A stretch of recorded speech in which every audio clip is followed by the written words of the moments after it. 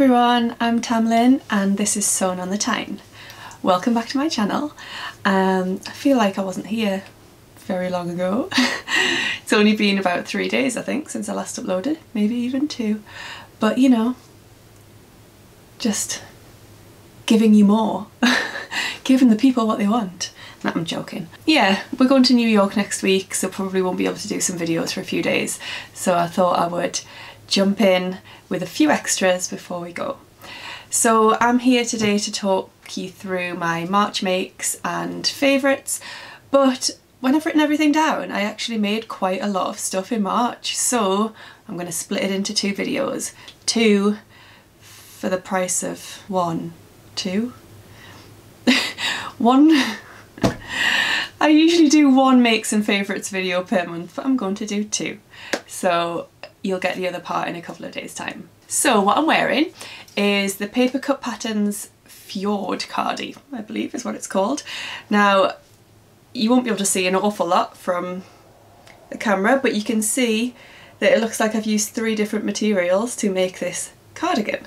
But in fact, it is 1 fabric, which is a sort of blush pink ponte, and then this quilted jersey is like this on one side and then this is the reverse, so I just incorporated both into this cardigan, and the pattern lends itself to using different elements because it's made up of lots of different parts. So yeah, I love this cardi, very snuggly, cosy, warm, which we need today because it's been hailstoning. Hailstoning in April, how dare it. But anyway, let's get on with the video. Ooh, I'll tell you about my tea because it is an interesting one today. So this is the Sainsbury's Taste the Difference. Oh, focus, focus, focus. Is it focusing? There we go. Now I can't read what it says. Blackberry, apple, beetroot and ginger infusion. So yeah, delish. Like it a lot. It's just nice and warming. Right, so some of the things that I made then, like I said, I'm going to split this video into 2, so let's just talk through some of them. Obviously there was my dressmaker's ball outfit, which if you watched my last video or the video before when I talked about that, it was the Closet Case Patterns Nettie bodysuit with Lurex jersey from Like So Amazing, and the skirt was the Deer and Doe Fumeterre skirt made with Magpie print fabric from Lindy Bop. Now I'm not going to go into any more detail than that about those 2 makes.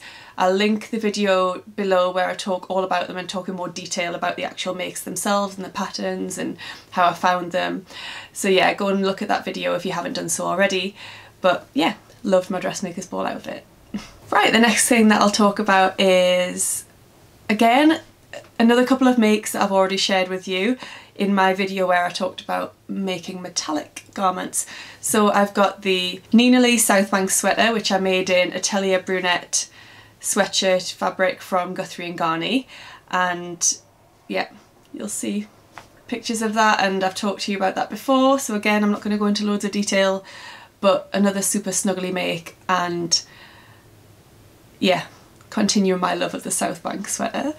And then also there's the blog post that I did for Pin and Sew, in which I made Tilly and the Buttons Freya dress, but I hacked it so that it had a gathered skirt rather than just it being a dress. So it was Freya on the top and then a gathered skirt as the bottom. So yeah, again, I've talked about that before, and I'll link the blog post below where I go into lots of detail about how I made the garment and the fabric that I used, and yeah, love that one as well. So the last make that I'm going to talk to you about in this part of the video is the top I was wearing in my last video, which actually I can't really talk about because it's a secret. So it was the yellow leopard print top made using fabric from Fabric Magpie, and again that one's for a guest blog post, so I can't tell you what pattern I used, but it's a lovely oversized cozy t-shirt pattern is what I shall tell you. So if you watch my last video, which was my fabric haul and April sewing plans, that is the top that I was wearing in that video. So yeah, more to come on that very soon. Right, so that's a few of my makes. As I say, I did make quite a lot in March, so I've still got another 5 things I think to talk to you about in part 2 of this video, but I thought I would divide it up into 2 shorter videos, and now I'll talk to you about some of my favourite things. So, first thing I'll tell you about is some fabric that I had delivered. Now, every month I have fabric delivered. I can't help myself. I think it's an investment.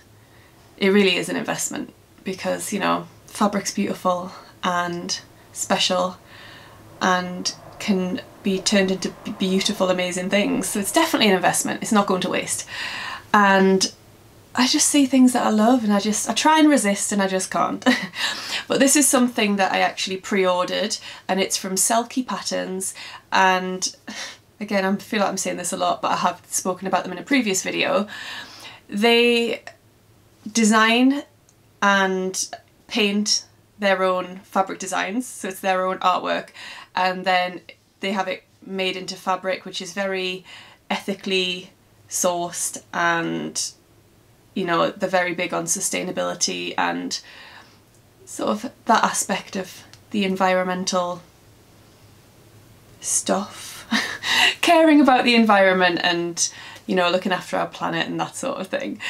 So they actually released this fabric as a pre-order so that anybody that was interested could order in advance, pay for it in advance, so they weren't going to have more fabric made than they needed, which, you know, goes along with that environmental stuff.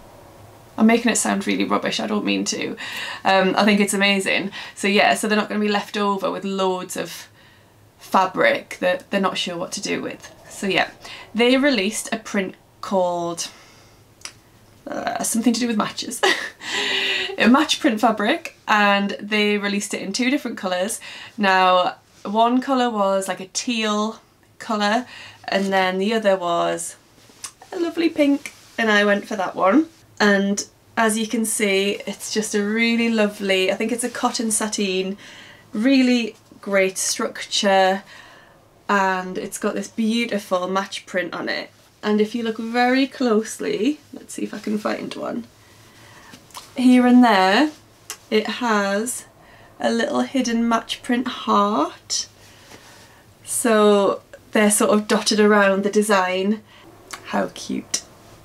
So yeah, no plans with what to do with that fabric just yet, but it's just so super cute. I love it. You won't find anything like it in the shops, which I think is an absolute bonus. So yeah, that was probably my favourite fabric delivery of the month. Oh, something else I had delivered this month, which is gorgeous, is some jewellery, and it came in this beautiful box, and if you can see that, it says So Dainty on the front. So if you recognise the name, you might know what this is already. So So Dainty is the sort of business name, the Instagram name of a lovely sewist called Guthrie, and she has released a range of acrylic jewellery which is sewing and knitting themed, and she released them in 4 different designs, and I went for this beautiful reel of thread, with a sparkly needle on. There you go. How gorgeous is that? The needle is so sparkly and glittery, and I just think it's so, so pretty. So I've actually not worn it yet. I've been keeping it in this lovely packaging so I could show you in this video, but I will link to Kathy's site down below and go and have a look at the other designs. They're all absolutely stunning, but this was sort of my favourite one. So yeah, there we go. Love it. Go and buy your own. She does a gorgeous pair of scissors. I think there is possibly a ball of yarn, something like that, and I can't remember what the other one is after. Oh, a button, a really cute button. So yeah, I would highly recommend going and buying yourself one of those. Alright, the next thing I'll mention is a YouTube channel that I've been loving. So I actually went through my subscription list and I thought, who am I going to talk about today, because I love watching lots of people. But the one that I'm going to talk to you about is a group of ladies called Pattern Pals, and that is 3 ladies. One's called Louise, one's called Lisa, and the other one is Barbara. And they are a group of friends who film, I think it's about monthly videos, where they plan and make, and they all plan the same garment. That's all about Pattern Pals. Each month they all make the same garment, but in different fabrics, possibly different versions. They've all got different sort of body shapes, different styles, so you get to see the same garment but in completely different ways. And then they film a video once they've made the items, and they talk about any problems they had or what changes they made or which version of the pattern they made, and I just really like watching them. You know, that's the sort of thing that I would love to do, but I don't know enough people locally that we could do that with. So the most recent video that they did was about the Pippi pinafore from Jennifer Lauren, and yeah, all 3 versions were absolutely gorgeous. So if you haven't already checked out Pattern Pals, go and give them a watch. I love the concept, love their videos, they're so lovely, they're such good friends, and that really comes across. Their different personalities come across, and I just really enjoy watching them. It's a good day when their new video gets uploaded. So speaking of that, myself and Keely and Samantha, who I'm running the Sewing Patterns and Prints challenge with, we're actually thinking of doing something inspired by Pattern Pals. You know, not the same, we're not going to do a YouTube video together because, you know, Keely lives in Bristol, and although myself and Samantha live quite close together, we don't see each other that often because we're, you know, both busy. But we are planning on doing something slightly inspired by Pattern Pals, and we are going to be every month sewing the same pattern and then just revealing it on Instagram, or we might reveal it on YouTube, as myself and Keely have channels. And yeah, we're going to call it Sewing Patterns Together, and yeah, that's just something, it's just for fun, it's not a challenge, it's not, you know, anything pressurised, but we just think it'll be quite cool for us to chat about together, but then we will share the results of what we've done. So we have actually decided what the first pattern is that we're going to make, and we are going to make it in the month of April, so keep an eye out and I will talk to you about what my plans are, and I'll show you what I make. The last 2 things to talk to you about then before I go, one of them completely random, and it's my new pen. I bought this pen from Paperchase a couple of days ago and I couldn't resist it. It's a sushi pen. Look, so it's got salmon nigiri on the top, but it's got a little smiley face. How cute is that? And it's got feathers on it, and it's a really good writer, and if you know what I mean by a good writer, then Pen Appreciation Society. But yeah, I just love that, I couldn't resist it. The cats also like it, they like playing with it, but yeah, had to throw that one in there, my little random favourite.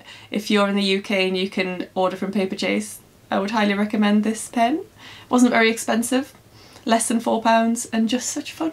Oh, what I also got from Paperchase is this gorgeous notebook which says Happy Thoughts, and I just love the cloud design on there, and obviously lilac, yeah, so I love that as well. I'm a bit of a stationery fiend. I love new stationery, so Paperchase is like my heaven. Right, and the very last thing that I'll talk to you about in this video is, well, it would usually be my favourite book of the month, but I'm actually going to talk to you about some books that I haven't read, and that's because this month I took part in a book swap, and on Instagram there is a hashtag which is the Busy Mama Book Swap. So the Busy Mama Book Swap is run by a lady called Emily, and her account on Instagram is Busy Mama Book Club, and she runs this monthly book swap where she will announce a theme. You then comment to say if you'd like to take part, and then Emily pairs you up with somebody that's in the same country as you. She then starts an Instagram private message group with herself, yourself and your partner that she's linked you up with. She introduces the rules of the book swap, explains what you need to do next, and then she leaves the group and leaves you to chat with your book swap partner. So I've watched this happen on Instagram for a couple of months, and it just, the things that people send each other just look so wonderful. And I've talked about this before, but I love receiving things in the post. It's just so special. I love that feeling of opening something, whether it's a letter or a postcard or a parcel, just I love it. So I had, as I say, watched this happen for a couple of months, and then I thought, you know, I'm going to take part this month. So the theme was Floral Fancy, and I signed up and I got partnered with a lovely lady called Kim, and we chatted about the sorts of things that we like, don't like. We shared sort of book wish lists with each other and decided on a budget. So the budget was either £10 or £20 or anywhere in between, and then off we went and organised a couple of books from each other's wish list plus extra things that fitted in with the theme, and parcelled it all up and sent it. So it was just lovely to open. You then receive your parcel, and then there's a reveal date where everybody opens their parcels and shares it on Instagram on the same date. And it was just really, really lovely to be involved in. So like I said, this month's theme was Floral Fancy, and I'll put a couple of pictures in of my beautiful box of goodies that arrived from Kim, but I thought I would show you the books that I received, and you can let me know if you've read either of them. So two of the books that were actually on my wish list, that have been on my radar and I really was interested in reading, were The Keeper of Lost Things by Ruth Hogan, and also another Ruth Hogan book, which was The Wisdom of Sally Red Shoes. So I also sent a few other books on my wish list to Kim, but these are the two that she chose, and I imagine possibly because they fitted in nicely with the floral theme. The other books on my wish list were sort of crime thrillers, psychological thrillers, maybe not so floral. So yeah, those two books arrived for me, beautifully wrapped, along with some lovely little parcels that had tags on. So this one says Drink Me, and it has some lovely flowering tea bags in. She's a chef, so she baked me some absolutely delicious biscuits, and she also was so thoughtful and included some beautiful fabric for me, which had my favourite flowers on. Sorry, just getting the fabric. So yeah, she sent me some fabric with my favourite flowers on, which was super thoughtful, and that had a little tag attached to it saying Sew Me. And I think there was a couple of other things. Oh, a beautiful bookmark, and yeah, it was just a really, really lovely treat. So I'll leave the links to everything down below, to the Busy Mama Book Club, and I'll leave the hashtag Busy Mama Book Swap. If you're interested in books, if you love reading, if that's the sort of thing that you would like to get involved with, then, you know, head over to Instagram and check it out, and maybe you will be opening a box of delightful book and other goodies. Book and other goodness. I don't know how to explain it. But a box of treats with some lovely books, and you may make some new friends because of it as well. So yeah, that was a favourite. Let me know if you've read either of those books, and I'll tell you all about them once I have read them. I think I'm going to take them to New York with me and read them on the plane. Right, so that's it for part 1 of my March Makes and Favourites video. Keep an eye out for part 2 later in the week, and in the meantime, I look forward to hearing from you in the comments section. Thank you for watching. Subscribe if you haven't done so already. Like this video if you liked it, and I'll see you again very soon. Bye! What was my last video?